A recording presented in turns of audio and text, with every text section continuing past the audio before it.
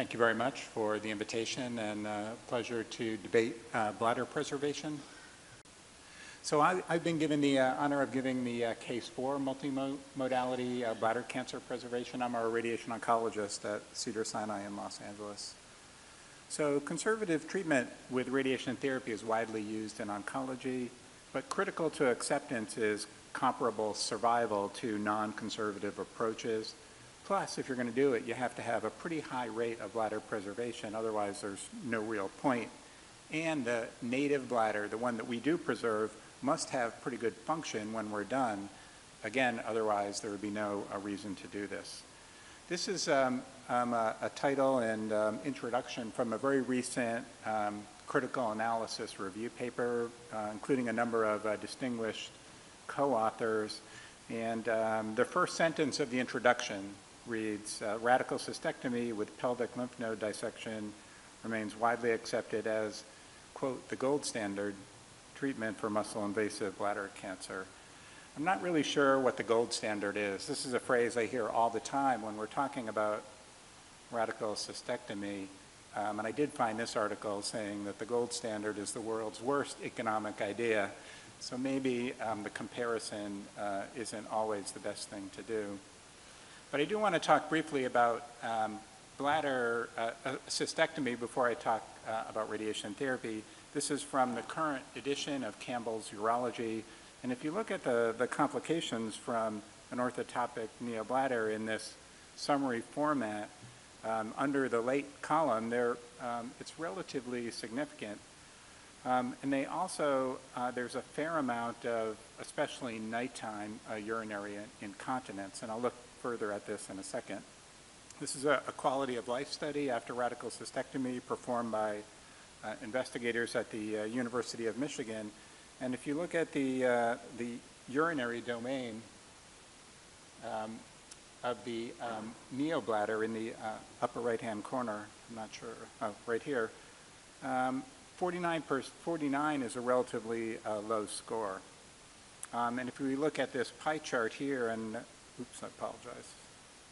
And if we look here in the upper right-hand corner at the cystectomy neobladder curve, there's a fair amount of black and gray suggesting a fair amount of leakage from a neobladder. So conservative therapy, what can we say about survival?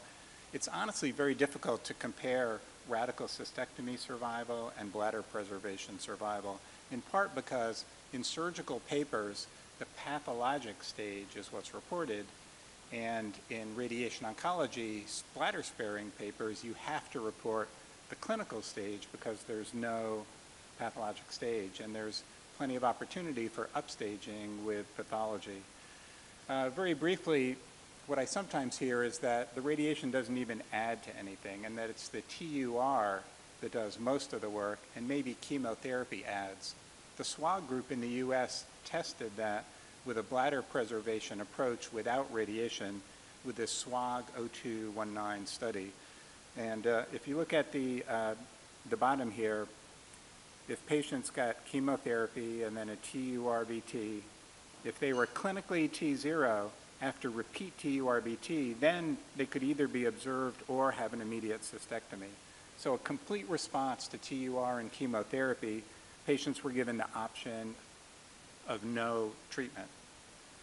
And this kind of summarizes the results. And 34 patients had no residual disease after chemotherapy and TURBT on a repeat TURBT, and 10 of them had an immediate cystectomy, and 6 of those had residual disease.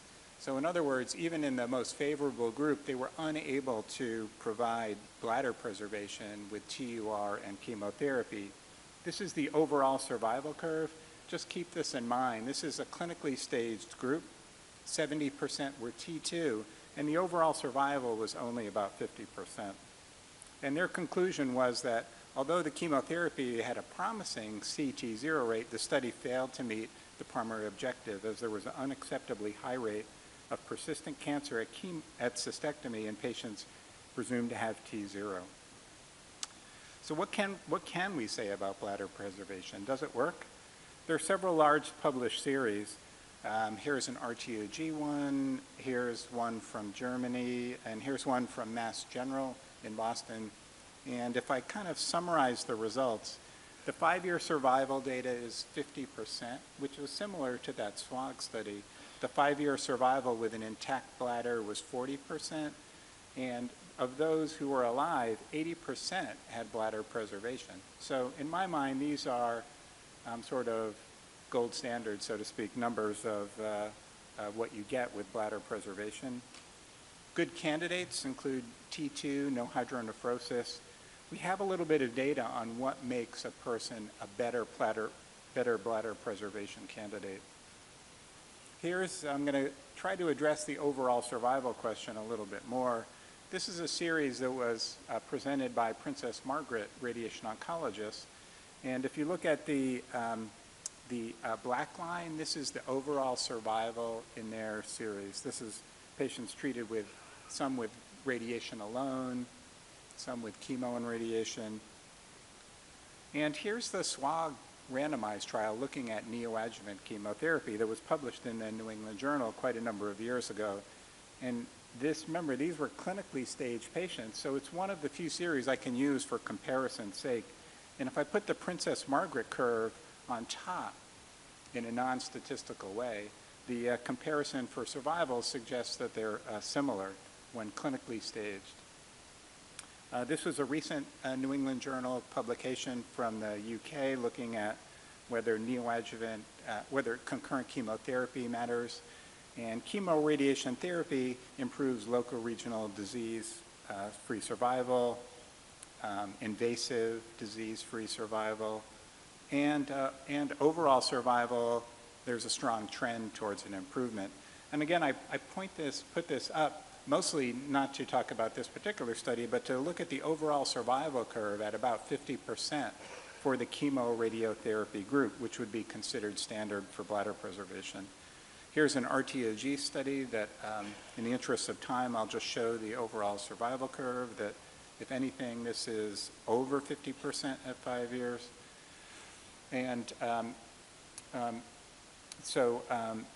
my bladder, the survival with bladder preservation in general seems to be pretty good. Now there are a couple of issues. One is the issue of superficial recurrences. This is relatively common afterwards. But this study suggests that whether you get a superficial recurrence or not, it has no impact on your overall survival. Is bladder preservation, does it result in a tolerable bladder? I suggested that that was important. Salvage cystectomy for poor function is very rare. It's probably 1% or less. Male sexual function after radiation is probably better than for surgically treated patients. Toxicity from a recently published review of a large number of RTOG studies suggests that it's relatively uncommon. And so in general, bladder preservation provides local control for a relatively radio-resistant tumor. Survival is similar to surgically managed patients. Bladder function is good. Requires a multimodal team, as we heard earlier. Radiation plus platinum is important for bladder preservation, although mitomycin 5-FU from the BC 2001 study is a good alternative for for patients who can't tolerate cisplatin. And RTOG trial data is a good source for different chemotherapy combinations. Adjuvant chemotherapy, neoadjuvant chemotherapy, we don't really know. We know that the concurrent chemotherapy is important. These other questions, I think, are still up for future analysis. Thanks for your attention, and I look forward to the other half of the debate.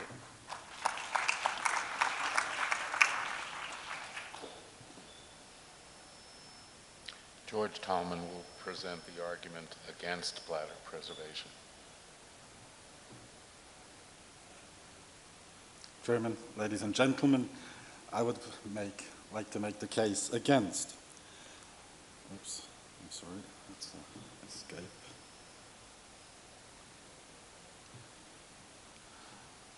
Which is the ideal case for conservative treatment? Is it this tumor with a 5 centimeter diameter? Is it this more diffuse tumor? And you agree with me that this is probably together with this patient, are poor candidates for bladder preservation. And that's, the main point. If you look at the guidelines, the European guidelines say multimodality treatment is an alternative in selected, well-informed, and compliant patients for whom cystectomy is not considered for clinical or personal reasons. However, for cystectomy is recommended for the majority of tumors and high-risk non-muscle invasive bladder cancer. The grade of recommendation is B in both cases, so they seem to be adequate. One of the problems we will find with bladder preservation is that already in the ideal cases that we have who will undergo maybe conservative treatment, we have a fair amount of positive lymph nodes in this population, and this is not often covered by the radiotherapy. The other is the staging error. We're looking at clinical comparison of the clinical stage and pathological stage, but just in T1 tumors, you see there's a fair amount of upgrading and upstaging in these patients, and that is always a problem when we look at these different populations. The TUR has an impact. That goes without saying.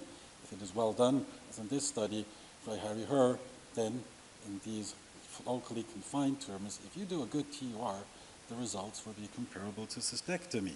So this is important, and also the bladder preservation based on TUR alone is very good. In the study by Harry Herr, you see that 3/4 of the patients were alive, and more than half of them were alive with the bladder. However, a fair amount of patients undergo surgery, salvage cystectomy for recurrence. And so he concludes that whatever we do with TURBT alone, the bladder remains at risk for new invasive tumors, and cystectomy salvages the majority, but not all, of relapsing tumors, and this risk is in the range of 18 to 60% that they will progress and may eventually die of disease. So the TURBT, well done, is a point. Does adding radiotherapy make a difference? This group proposes yes, that it does, is comparable. And if you look at these two populations, you see almost half of the patients have more advanced disease, and the overall survival in this group of patients is moderate. If we take now our burn series of patients with the same tumor stage distribution, and this is not to show that we are better or we do something better. The point here is that this difference here has also an impact. This is our different populations that we're looking at. Probably this group of patients is elderly that have been treated. We know that in the English healthcare system, patients often had to wait very long until a couple of years ago for treatment. So we're looking and we're comparing different series, and I think that is a problem and dangerous when we do that. In this review, Kozak and colleagues came to the conclusion that definite radiotherapy continues to be used very infrequently. Although patients who undergo surgery fare better, I would like to say, then why bother? But that's not fair, and I think we have to go through it. Here, the Erlangen series, clearly the R0 resection is very important. Then, if you can resect it, the patient will do well. If you have a poor resection, then he will do poorly at 5 years. And if you look at the patients who recur, have a relapse after complete response initially, they fare more or less well, but those who did not respond to the trimodal treatment or the duomodal treatment, they fare poorly. And that is a problem in these populations because in bladder cancer you have one hit and one shot. They concluded, based on that study, that the ideal candidates are those with early stage unifocal tumors in whom a complete TUR is accomplished. So they went on and did a better case selection, and half of the patients were T1, half of the patients were T2, 99 patients. And if you look at the local recurrences in these patients, then 1 in 4 patients had a recurrence. And in my mind, that is too much for this potentially curable disease. Survival, if you look at this in these patients groups, then this is hardly better than we have in unselected patient groups from the Hauptmann group or ours. Nick James proposed a trial, and they looked at again at about 400 patients, 360 underwent randomization, These were 458 patients, 43 centers in a 7 years collection or a recruitment period. There must be some kind of selection, be it poor, be it good, in these patients for survival. That makes less than 10 patients per group per recruitment period. So we're looking again at a population that might have been selected. And if you look at the recurrence rates, yes, they improve at 5 years, and the recurrence-free survival is not bad. If you overlay again our population, it's not that much better. Probably the surgical series are better. If you look at survival, it's again not to show. I think we're looking at different populations. Maybe not everybody will be solved with chemoradiotherapy, and the problem in this population was that they were doing very well. These were performance scores 64%, 0, performance score 1, 33%. I think we have to bear in mind what we're comparing. For sake of time, Dr. Sandler already showed this data, but I think I want to point out that also in this series it's very important that a complete TURBT was important to predict a good response, and also if they responded well to treatment, they did well. But what if you do not respond well? Then you've had your chance. So we're looking at these 4 studies that are combined. The disease-free for survival is not overwhelming, but it's not that bad. But again, we're maybe looking at different populations. Local control rate, I think we're doing better with radical surgery. If you look at the organ confined and the non-organ confined tumors in the Hauptmann series or in our series, we had very little local recurrences, and I think those at least are out because they impair quality of life. And that's the main issue. What does the patient want? He wants little morbidity, he wants tumor-free. We know that surgery is morbid, that will not be debated, but if you have a chance of being tumor-free, if well done and operated on early, you may have good functional results, even despite age, and you could have good quality of life. And if you can operate the patient early, you can do nerve sparing, you can preserve the sphincter, you can do nerve sparing in both and do a orthotopic derivation, then you may have a good chance. After trimodal therapy, you will not be able to envision a bladder substitute. The results are poor.